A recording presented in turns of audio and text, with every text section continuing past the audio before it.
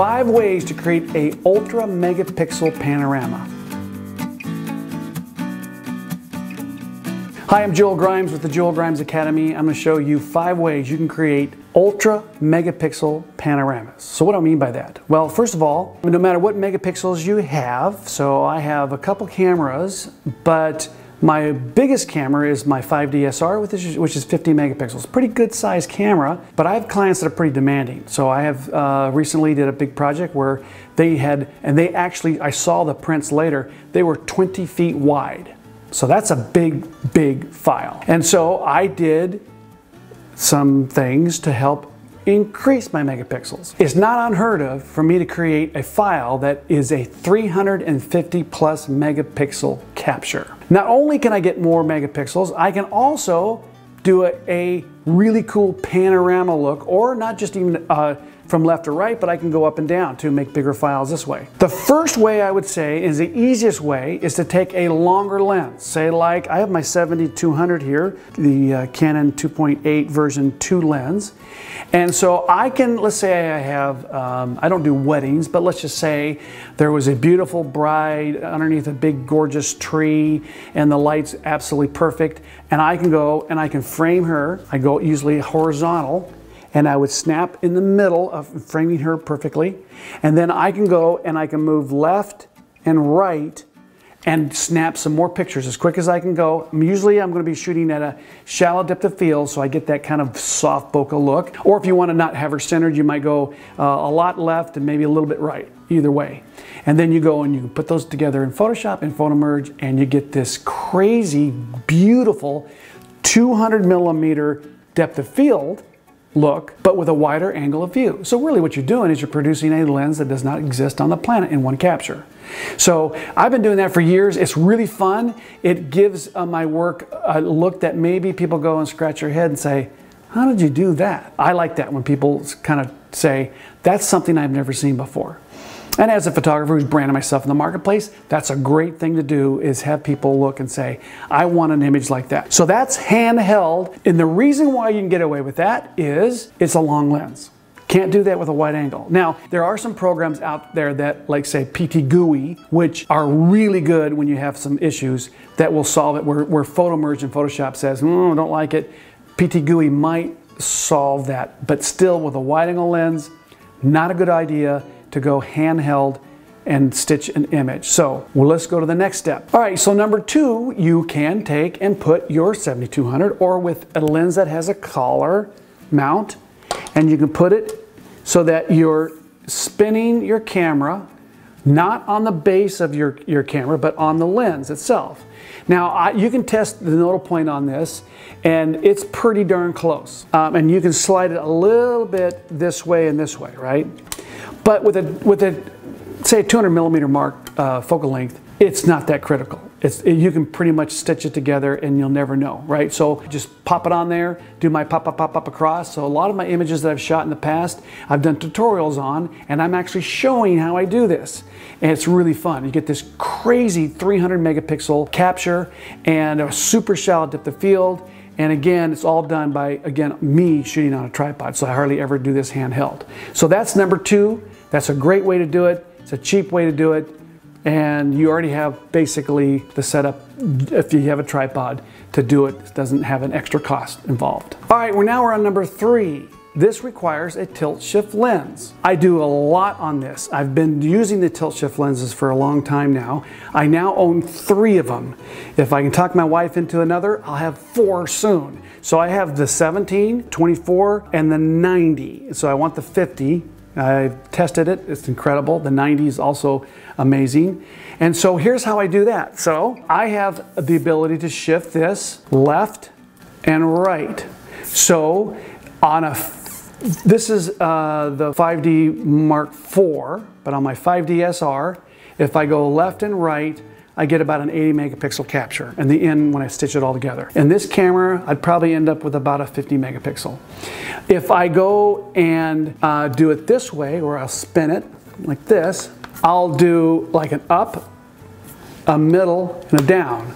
That gives me more like a the old 4x5 format, so it's not quite squared up, but it's a little bit longer on top and bottom. That I'll do like a lot of landscape stuff or portraits. I do portraits too. I stitch it. And so that gives me about 110 to 20 megapixel capture on the final. So last summer I spent 100 days on the road shooting Harley Davidsons across America. I probably did over 100 portraits. I shot all the portraits either with a tilt shift lens, because I didn't get those until the end of the project, or I did my nodal point. I'll show you that in a minute. I did 3 captures. And so I have these 60 by 90 inch prints of my Harley riders. I mean, that is huge. And when I print them out on a big wide format printer, I print at 200 DPI, and there is none, 0 interpolation in terms of going up in resolution. That's native resolution out of my file from Photoshop, and they look unbelievable. Your jaw will hit the floor. They're so gorgeous. And so that's why I go to the extra effort to go and do something like this. So you can do that with the nodal point, I'll show you that in a minute, or with a tilt shift lens. So this is a great way to increase your megapixels, or like I said, do panoramas. Left, right. That gives me a long, beautiful panorama. So you'll look at my portfolio, joelgrimes.com. I have a lot of panoramas shot with these tilt shift lenses. So, or that stitching, like I said, doing a really long, maybe 5 to 6 images will give me a long panorama. And those, like I said, get huge files. Number 4, this is a system that I started with probably 15 years ago. So here is the nodal plate right here. You can see I got a piece of, I've got a piece of paper stuck to that. It's actually like a sticky, you know, like a label. I just stuck it on there, trimmed it up. That's all my nodal points. I'll explain that in a minute. That's my reference when I'm in the field, so I don't have to, you know, do the nodal point on the field, which I've done in the past. And then this goes on here. I take my camera, and usually what I'm doing is I'm running it vertical. I line it up here, so I have my little 2 marks lined up here. And then I look at my lens. This is the 24 to 70. Let's say it's 35 millimeter. Let's just say that's my focal length. I want to go across there. I look down here and I say 35 millimeter. That's at my mark 5.3. I lock it down, there's my nodal point. Since you'll see I'm on Really Right Stuff tripod, this is actually my little teeny tripod, so I probably would be using my bigger tripod if I did this. This is when I go backpacking or really don't want to go heavy. Doesn't matter, the ball head's the same in terms of, it's bigger ball head, but it doesn't matter. This is what's important right here, this rail. And I have this L bracket on the back of here, which is from Really Right Stuff. That allows me to go and mount this all up. So I've had this rig for at least 15 years, this rail, and I bought it before there was a program to even stitch Mac on the Mac side. I think on PC side there was a program, very crude program. So I ended up buying this rig. I had at the time the 1DS, the Canon 1DS, 11 point whatever 2 megapixel capture, and I ended up stitching those images to get bigger megapixels. At the time, I was doing fine art, black and white cactus stuff out in the desert. That stuff ended up in Arizona Highways magazine. I've sold a lot of those prints. That was one way for me at that time to get an increased megapixel because I wanted some beautiful resolution images.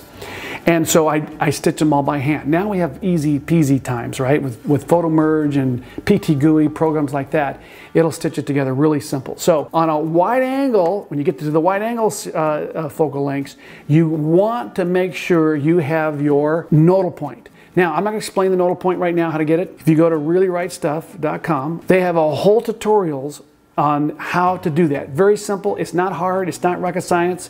It's basically taking 2 points. I take a light stand and I take something in the background like a beam or something, and I line it all up. And what I do is I rock it back and forth and I slide it until the light stand or whatever stick or whatever is in front of my lens does not do this. They go and they stop. And so when you turn it, they're not moving back and forth. Very simple to do. Make the mark, and then later in the field I can go to it. That's number 4.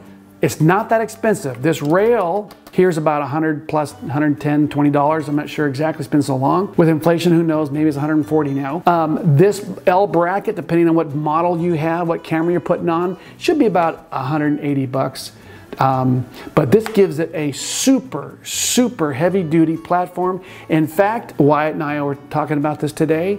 This mount here gives me a lot more stable than one little teeny plate on the bottom of my camera. So if you want some really stable, you know, non-vibration, you know, to your camera, this mount is probably the best mount you could possibly get to do that. Or a mount like it. But I love the Really Right Stuff people. They're great, and I think they make incredible products. That's the, I would call the poor man railing system for doing basically one set of rows. You don't want to do multiple rows with this rig right here. It's usually one set of rows. Almost all the time, I'm doing it in this position right here. Pop, pop, pop, pop, pop, pop, pop, across like that. All right, number 5. This is it, the Big Daddy.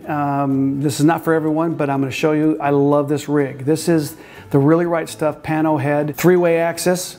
And so this allows you to go multiple rows. I don't think I've ever done more than maybe 4, 4, 4. Usually it's 3, 3, 3, somewhere around there. There are some people that go crazy and they go, obviously, stitch more than that. If I do a 3 rows, 3, 3, 3, I usually, if I do my overlapping right, I run a 300 megapixel capture. It's a pretty big file, and my computer starts smoking, you know, when I put it together. So that gives me enough. But let me show you how that works. Let's say I have a Harley Davidson in front of me, which I did last summer, and I shot a number of those with this rig. I'll shoot the bike, and usually in that case I did this. I would shoot my bike, so I'd frame up my bike so that the Harley Davidson was perfectly in this one frame. Then I would go to the left, fire frame, to the right, fire frame. Then I'd go above, and I'd usually get just a little bit of maybe the handlebars in there, go 3 across that way. And then I would go maybe 3 on the ground, or if I wanted a beautiful sky, I'd go 3 across that. So I get really top, the bike's on the bottom of the frame. So I'd get my 3 rows. I'm also doing HDR in the middle of all that. So I'm getting 3 times, so 9 times 3. And then my strobing, I strobe the bike. So when I go back to this position, I would do the middle, just the bike itself, all strobed, and then I'd put it all together in Photoshop. It takes me about an hour to do that. It's a little bit time consuming, but the end result is off the charts. We'll put one of the images in there to show you what I did. It's the Harley Davidson shot at the Magic Beach Hotel. And again, that was run, Adobe ran that in one of their trade shows at 8 by 10 feet. And so Canon also put it in their lobby, or their gallery at one of the trade shows in New York. And it was about a 60-inch something print. It was beautiful. So that gives me the ability to go and create, number 1, a lens that does not have, or that's not on the planet in terms of one capture, because you're increasing your angle of view when you stitch. Basically what you're doing is you're creating a sensor that's bigger. Not only am I making a bigger sensor than any medium format camera on the market, I would probably say it's bigger than a 4x5 piece of film. The sensor gets bigger than that. Depends on how many, you know, rows you do. But it is a huge high resolution capture. And so that's how I do it. And there's a lot more information you can learn on this. And I do in the Jewel Grinds Academy. I have all this covered, folks. I love it.